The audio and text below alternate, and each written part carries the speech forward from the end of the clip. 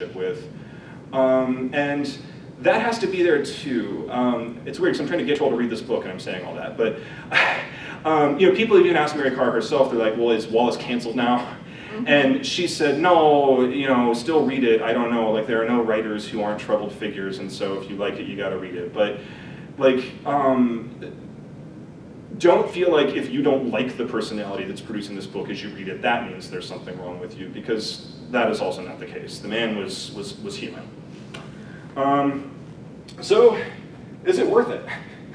Well, I mean, what I'm trying to, I guess, suggest to you here is that what this is a polymath genius who was a very gifted observer of human nature and a very, in some ways, empathetic soul, exploding his troubled mind across 1,200 pages. It's in many ways worth trying to delve down into his personality and see what you find, but you know, it's also understandable if that's not everybody's cup of tea. Okay. Literary context. So 2 terms matter here, and I do apologize for the jargon. I will try to make sure these are the only 2 that I use, but they are doozies. 1, the encyclopedic novel. So what literary critics mean when they say this is that for several centuries, in moments of historical crisis or intense social change, authors will appear who try to write a novel that records all human knowledge about a subject. Some of the earliest examples that are cited of this are Don Quixote and a medieval French novel called Gargantua and Pantagruel. There are some other ones, but I don't need to go too alienating with the literary reference. The second term is postmodernism, a hard-to-define artistic movement occurring from 1945 to maybe now, or maybe a few years ago. Nobody's quite sure if we're still in it or not. That unfortunately ties its definition to another hard-to-define term, which is modernism, right? So this is our problem in 20th century studies. Everybody's like, oh, modernism, and then people are like, what the heck is that? Like, nobody's quite sure, and there's this other thing that called itself postmodernism, which just means that which is after modernism, and we don't even know what modernism is. I'm gonna do my best. We'll start with the encyclopedic novel. Some examples are that people probably heard of are Moby Dick, right? So in this period in the late 19th century, the US is moving from being an agrarian backwater to an international industrial powerhouse, and Melville wants to record all that he can about an industry that American imperialism was founded on, whaling. I take a picture of the book, right? And just to drop in here, Moby Dick was our novel last summer, so this so everybody's read it. So this will resonate, I think, with many of our participants, which is excellent. I'm glad you didn't ask me to have to do the lecture on that one, because honestly, I find it more difficult in some ways. I remember I read that in grad school, and I was like, this is a ripping good sea yarn for about 200 pages, and then I was like, man, this is a lot of stuff about whaling, and then it was just about 400 pages of whaling, and then all of a sudden the ripping good sea yarn came back, but all of a sudden everybody was a symbol for Jesus, and I was a little confused as to what was going on. So I do the 20th century. Another example that everybody probably knows is James Joyce's Ulysses. This is a particularly important one for Independent Jest and for David Foster Wallace. As World War I is ending and the Irish nation is rebelling against England for its independence, James Joyce writes a novel that he claims will form, quote, he said this, the man was not humble, a picture of Dublin so complete that if the city one day suddenly disappeared from the earth, it could be reconstructed out of my book, right? His idea was to take the day that he, many literary critics are euphemistic and they say that he was taking the day that he met his wife, who would become his wife. It's not that he met who would become his wife, it's the day he consummated his relationship with the woman who would become his wife. But he took that day and he wanted to basically record every second of that day in the city of Dublin and have a novel that was Dublin on this day, right? That's the encyclopedic impulse. Postmodernism. With apologies, I can't do this without talking about modernism for a second. Defines itself against modernism, an artistic movement from about 1900 to 1945. People also argue about the numbers there. Modernism, rapid industrialization and scientific advance reshaped the world at the end of the 19th century more rapidly than at any point in human history, and it's not even close. Right? The world of 1850 and the world of 1900 were just fundamentally different places in any number of ways. So in the early 20th century, some artists look at mass media, expanding lifespans, global travel, massive cities that didn't exist before. I forgot to put urbanization on there, but that's one that's cited. Technological progress, and they have intense optimism. They think that, you know, humanity's really going places. There you might think about the utopias of H.G. Wells, right? In more ugly senses, you might think about the political visions of either fascists or the USSR. So there's some dark sides that sort of like faith in the human ability to control the world can take on. Other people look at the devastation of World War I and they see a sort of dark fatalism in human nature. They think that humanity is coming to know the entire world and to control it, but that is a bad thing doomed to end in failure. And here you might think of T.S. Eliot, right? The Hollow Men, right? This is the way the world ends, this is the way the world ends, this is the way the world ends, not with a bang, but a whimper, that sort of thing. But regardless of what kind of modernist you are, they basically all share a sense that humanity does have a nature that is knowable, whether it's good or bad, right? And that the world is knowable and comprehensible and can be empirically understood and controlled. And yeah, they have this sort of like faith in human reason and science. Postmodernism comes after 1945. And the general reading of what happened here is that the world had seen its second world war in 30 years, right? After the war to end all wars, the one that was supposed to form an international order that was going to keep the world safe from now on. That war dwarfed the previous scale of human atrocity of World War I, which had already dwarfed any previous scale of human atrocity. And it's not just the scale of death that happened in World War II, but it's horrors like the Holocaust, right? Things so hideously irrational that they showed the deep capacity of human malice, cruelty, and insanity. All of which was ended by the good guys of the war unleashing a weapon on the world, which had now escalated to a Cold War situation where humanity lived under a constant threat of total self-annihilation because of perhaps a bureaucratic error. We can think of movies like Dr. Strangelove, right? So to writers at this point, human reason seems tenuous, flawed, and weak. But at the same time, that they have much less faith in the human capacity to sort of understand really anything, right? The world is still modernizing at an even faster pace than it did in the period of modernism. So the world has become hyper-connected. Air travel brings us all together. Superstates like NATO and the EU begin to form. Transnational capitalism becomes a thing where corporations are no longer really located within single countries, but they sort of span the world. You can go to a McDonald's in Moscow at the height of the Cold War, right?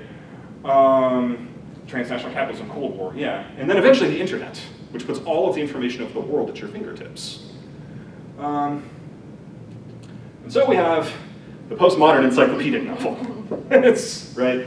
This is actually a genre, I didn't make this up, but one of the things that people notice about post-45 American literature is that there's this tendency over and over and over again for people to write these giant encyclopedic novels. Infinite Jest is only one of the most recent within this trend, and he's very self-aware of the fact that he's coming in this tradition. In this new moment of crisis, several encyclopedic novels emerged that sort of satirized this modernist idea of total human knowledge. Which is to say that they stuff themselves full of information on a whole wide range of discourses and fields of inquiry, high and low, scientific knowledge, but also comic books or show tunes, right? But they also give you the sense that no matter how much knowledge you ever manage to amass, you're never really actually going to understand the world or your place in it, right? They're deeply cynical about that concept. So, according to English professors, the novel has always been about trying to replicate human experience, right? You read books to sort of like understand how people live in the world, right? That's what they're for. The idea of this type of novel is to say that the human condition in the modern America is information overload, paranoia, confusion, fear of apocalypse, shallow consumerism, and the constant worry that you're somehow the butt of history's joke on humanity. Okay? It's cheery stuff. And the two books that I'm thinking of here is, there are dozens I could mention, but the two major ones for Infinite Jest and for most people's literary cosmology are a book called Gravity's Rainbow by Thomas Pynchon, a book about which I have written a great deal, and Don DeLillo's novel Underworld, which actually comes out shortly after Infinite Jest, but Wallace had taken up a literary friendship with DeLillo and had been reading and commenting on drafts of the book while he was working on Infinite Jest. Just circling back to the problem of literary celebrity, I would say a part of why Infinite Jest became the thing that it became is that the literary agents and publishing industry of the world found themselves in a bit of a pickle, and that the pantheon of post-45 American writers, you could probably say, I think most people would agree that the big four were Pynchon, DeLillo, Toni Morrison, and Philip Roth. All of whom were born in the 1930s.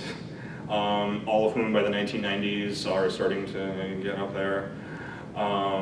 We still have DeLillo and Pynchon with us. Pynchon, I think we would know if he died. He's very reclusive. Sadly, we don't have Roth or Morrison, but people were starting to wonder. Pynchon especially had slowed down, but some of the other ones did. People didn't know how many more books we were going to get from them. As it interestingly turns out, all four of them actually entered renewed periods of literary productivity in the 90s, which might have something to do with them wanting to guard their own sense of their legacy. But the question, if you're a person who runs a publishing industry that is already beset by declining sales, is who are we going to sell as the next literary genius, right? And this 30-year-old wunderkind comes along, right? With this book that very self-consciously tries to position itself as something that is these kinds of book, right? And it's like catnip, they can't resist it. And that's where the hype machine kind of comes in. He came in at exactly the right moment to sort of alleviate everybody's anxieties about who the next Pynchon was going to be, basically. I probably won't get into it that much when we discuss this book, but it's worth noting too that not Underworld itself, because again it wasn't out, but DeLillo's fiction, Gravity's Rainbow, and Joyce's Ulysses are constantly referenced throughout Infinite Jest in a lot of ways that are both explicit, if you've read those books, and also more subtle.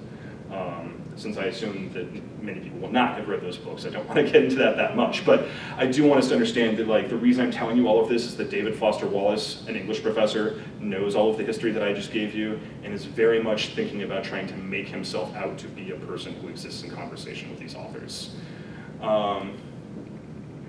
Okay, so all of these books have some key features, and really this goes across all postmodern encyclopedic novels, and hopefully we can see some ways that Infinite Jest is doing all of these things. So one of the features, they're massive, right? They're big doorstops of books, right? Gravity's Rainbow is 760 pages, Underworld is 825, and Infinite Jest tips those Toledos at a whopping 1,079 pages. Although I guess you can say that 200 pages of it is footnotes, but it still comes in at, I think, 980, even without that. They're also incredibly dense, right? They have a wide range of scientific and cultural knowledge. They expect you to be able to follow along to the discussions of calculus and trigonometry, with pharmaceuticals, with rocketry and Gravity's Rainbow, with organic chemistry and Gravity's Rainbow and Infinite Jest, with tennis strategy as a big part of it is David Foster Wallace. They bring in all of these really obscure fields of knowledge that they say everything they can say about. They have huge casts of characters, right? All of whom seem like they're not connected at all.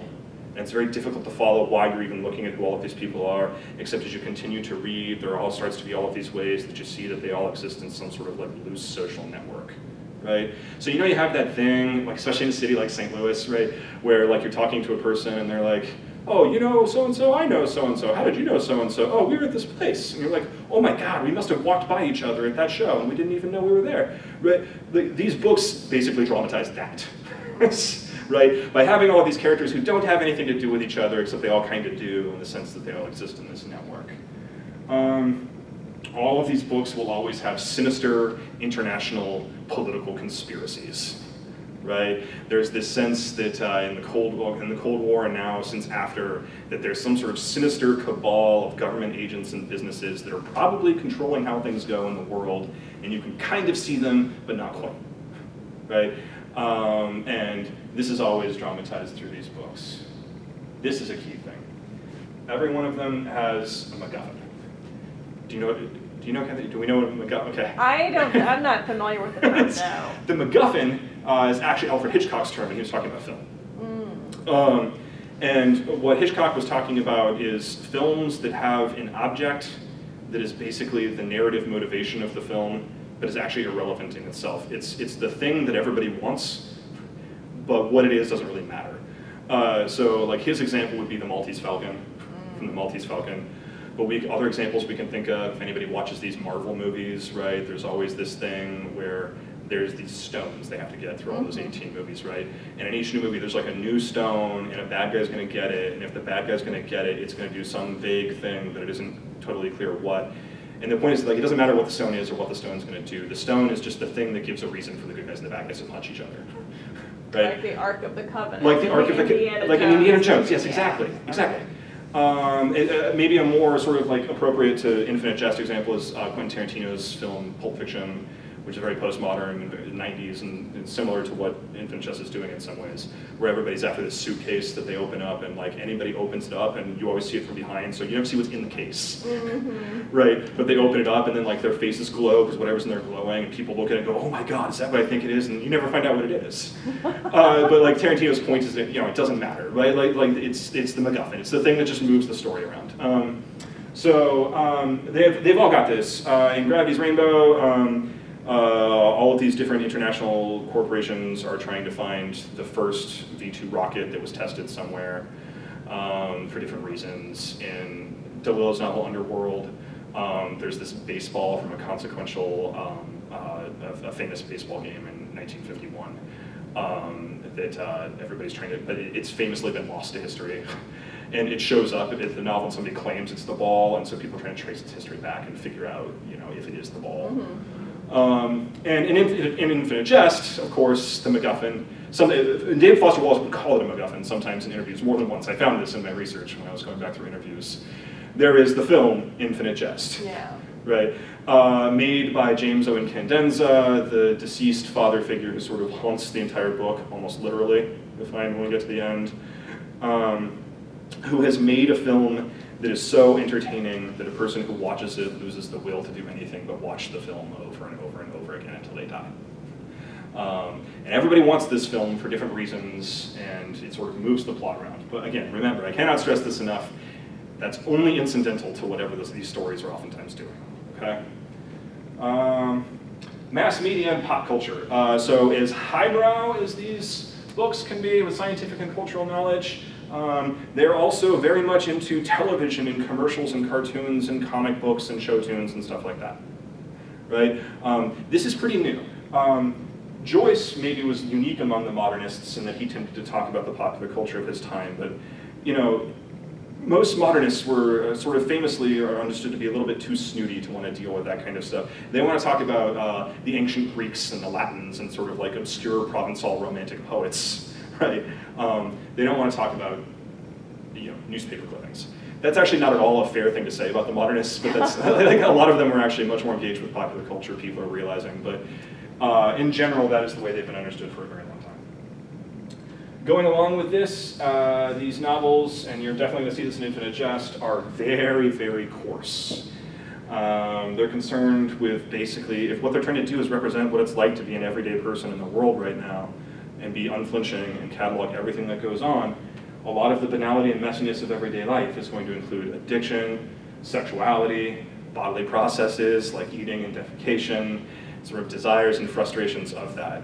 And this, I think, could actually be one of the hardest things about this book, other than its difficulty, is that a lot of the time when you're reading the character sketches, David Foster Wallace is dramatizing the struggles of hardcore drug addicts, which are people that he knew and he talked to a lot, and these can be very disturbing and ugly lives. But they're lives that he thinks are worth chronicling, and we'll talk about that in a little bit. And so these books make a point of not pulling back from talking about that kind of stuff. I'm sorry, I have one more very critical term I forgot. They're metafictional. And what meta means, people say that now, right? That the kids say that. Oh, that's meta. What metafictional means is that it's fiction that thinks about fiction, right? So like anytime that you see people like, you know, watching a movie in a movie, you know that probably when the way that people talk about the movie they're watching is supposed to be a commentary on the film itself, right? He does the same thing. They think about how fiction tries and fails to represent our lives. And a few things that you probably want to think about, the two major sort of like metafictional devices in this book are, I would say, tennis and film. So the film specifically of James Owen Condenza. So whenever he starts talking about like the theory of tennis, what you should probably try to keep in mind is that what he's actually talking about is what he, David Foster Wallace, is trying to do as a writer. Right?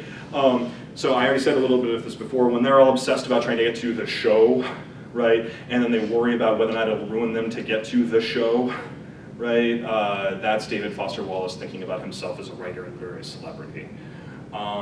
When people start discussing the theory of James Owen Condenza's films, they're oftentimes actually discussing the theory of how this book is put together.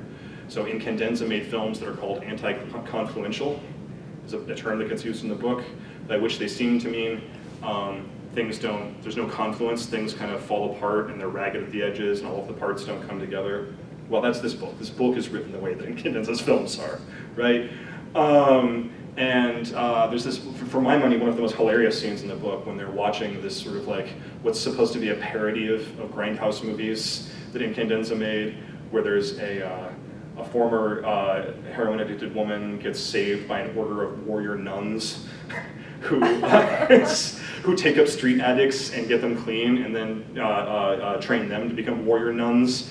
And it goes into this whole sort of like satire of grindhouse films where she has to, you know, fight all these biker gangs and stuff, and she's like hitting them with a censer. And he starts talking about how Condenza is making this film because he wants to satirize pop culture, but that at the same time he's worried that maybe he loves pop culture too much and he's actually just making pop culture.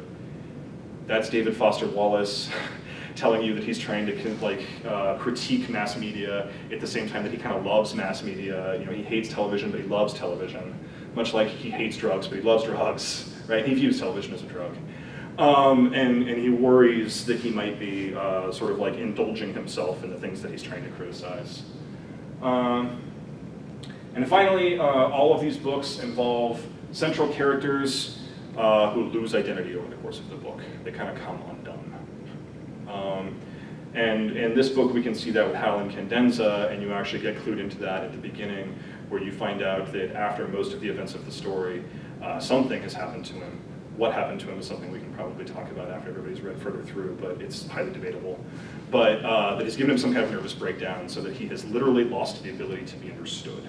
He still thinks in these incredibly intelligent sentences, but when he talks, it just makes this ghastly sort of rictus and noise that terrifies everybody around him. And he's lost the ability to communicate with the world. Okay.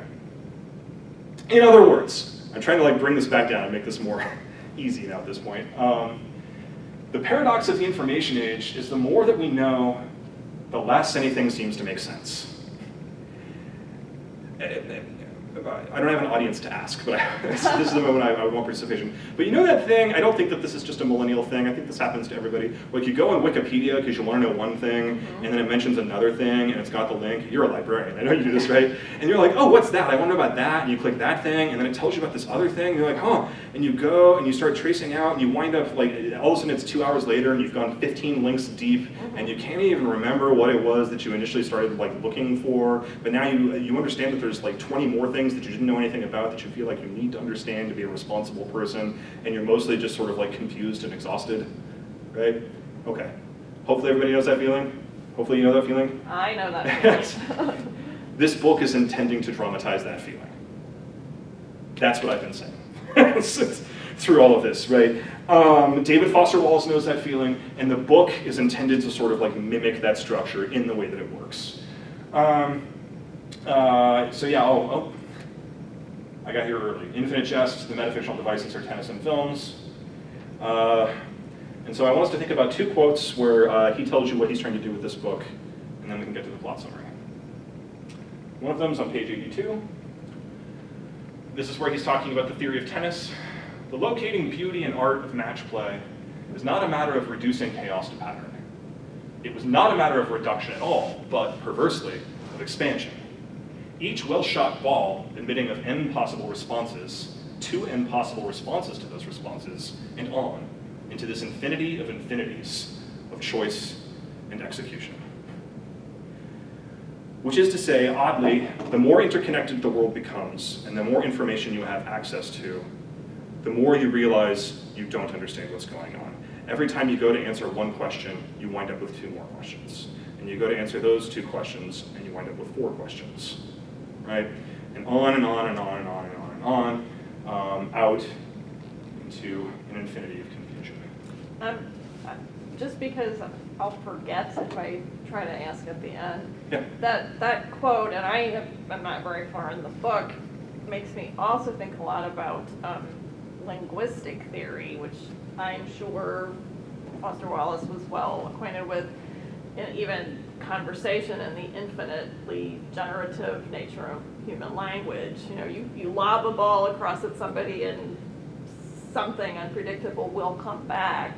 Yes, exactly. That's, yeah, I guess the other thing I can think of in the way that you just described lobbing the ball and the way it can come back is that this is also, it's the mathematical theory about how there's not an infinite number of chess games, I guess, but somebody's calculated out. There's like more variations of a chess game than there are like particles in the universe or something like that, right? Because like one move has so many other moves that can respond, and there's so many iterations of it, and like that's what he's saying.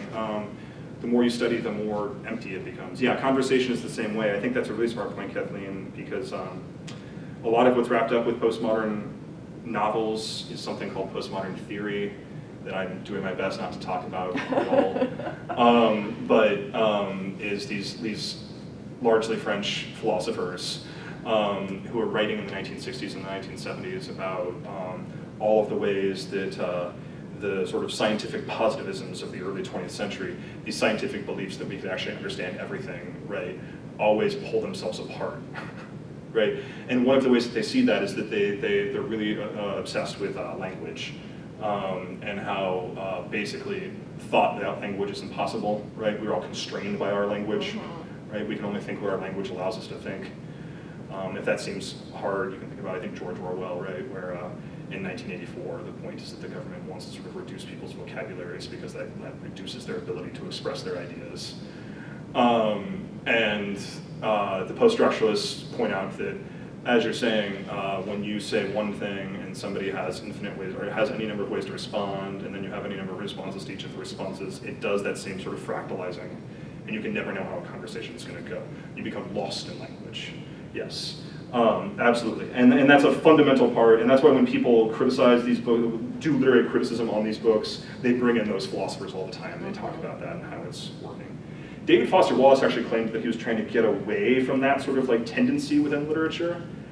Personally, I feel that he did not get so far away from all of that as he thought he did.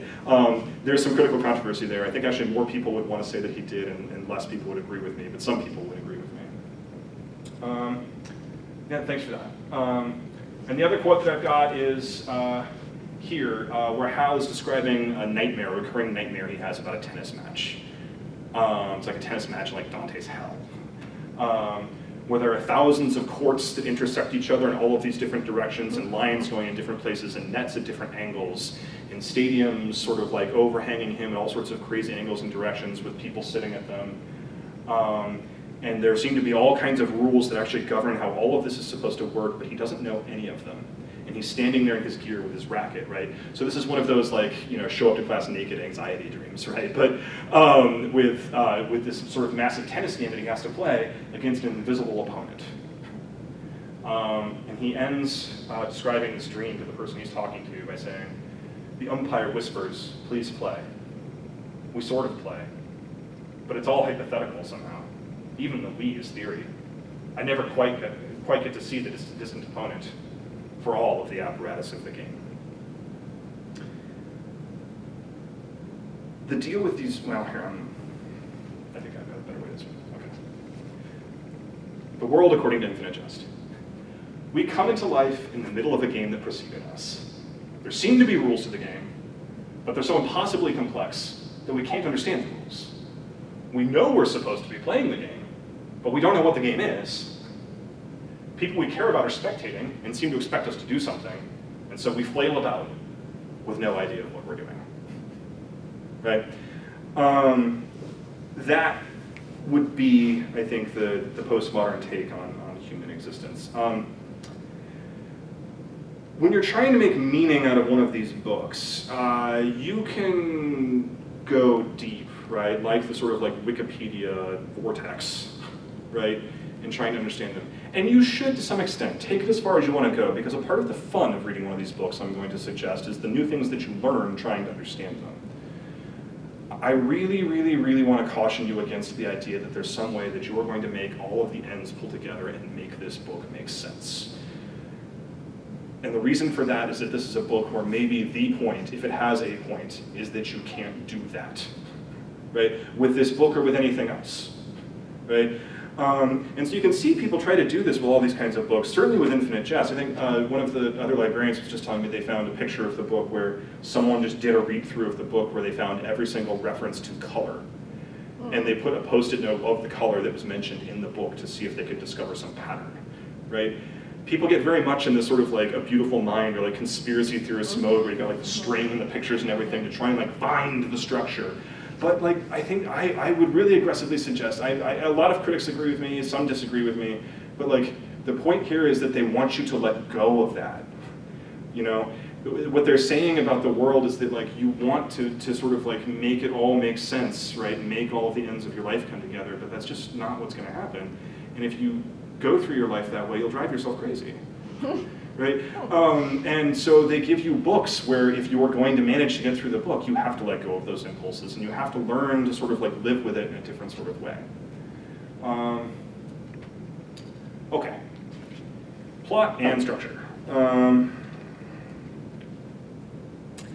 just got like 4 slides here where I'm just going to try and explain like what nominally is like going on in the book. It's because that can actually be really hard to follow. Right. I want us to be able to follow that. So I've got 2 slides about the world of Infinite Jest. So this is like a sort of speculative fiction. He's writing a quasi-science fiction book that's set in like a near future from when he's writing in the mid-90s. So it's set in the not too distant future from 1996 is when it's published. He starts writing in 90, but whatever, in that period. James Owen Candenza has helped discover cold fusion that has solved the world's energy needs, but it also produces massive waste. This is before he founds a tennis academy and then becomes a famous avant-garde filmmaker. The US president, who's a Vegas showman and popular media personality with no political experience whatsoever,